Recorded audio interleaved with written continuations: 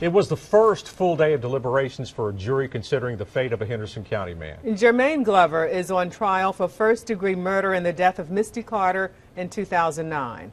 Prosecutors say he dumped her body on the Blue Ridge Parkway and set it on fire. News 13's Cheryl Barber is live from the courthouse. Cheryl, did prosecutors ever show a murder weapon? No, investigators never found a weapon, but the autopsy found that Misty Carter did die of a blow to the head. So prosecutors had to use other evidence to build a case against Jermaine Glover. Today, Glover moved in and out of the courtroom as the jury entered day 2 of their deliberations. Jurors left the building twice today for lunch and the afternoon break.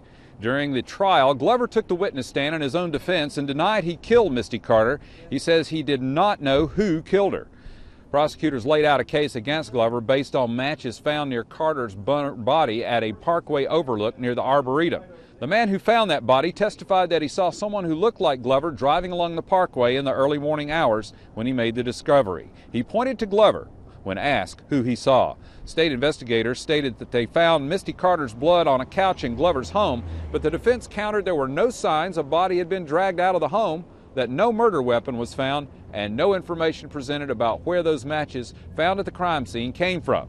The defense also pointed out that Glover had no record of violent crime. Now, the jury began deliberations yesterday around 3 p.m. shortly after they asked to take a closer look at some evidence that had been presented in the trial.